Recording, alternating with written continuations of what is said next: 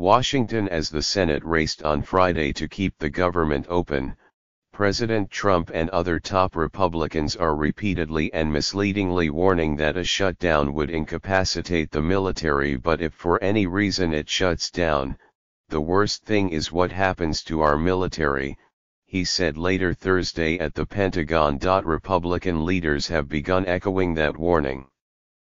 The Speaker of the House, Paul D. Ryan, in an interview on Friday on Fox News, accused Democrats of legislative hostage-taking. And the collateral damage in this are the men and women in the military.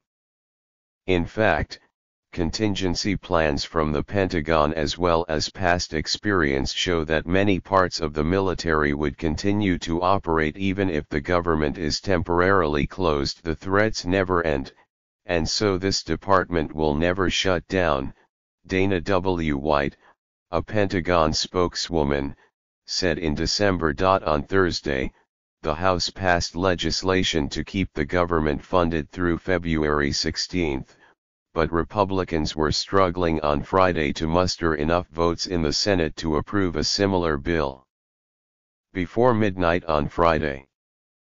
That is the deadline to approve a new spending plan without which certain federal employees would be placed on unpaid furlough. But the Pentagon will, of course, continue to prosecute the war in Afghanistan and ongoing operations against Al-Qaeda and the Islamic State of Iraq and Syria, including preparation of forces for deployment into those conflicts, the Deputy Secretary of Defense, Patrick M. Shanahan, wrote in a memo on Thursday. The department must, as well, continue many other operations necessary for the safety of human life or the protection of property, he wrote. The memo said that combat missions, training exercises, reconnaissance activities, intelligence gathering, and surveillance and telecommunications centers that are necessary for national security would all carry on.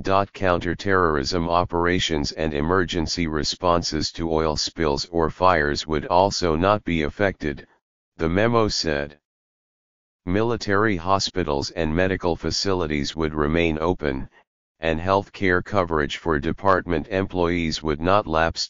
All active duty military, including reserve forces, and civilian workers necessary to carry out or support accepted activities would continue to work, but would be paid once the government reopens.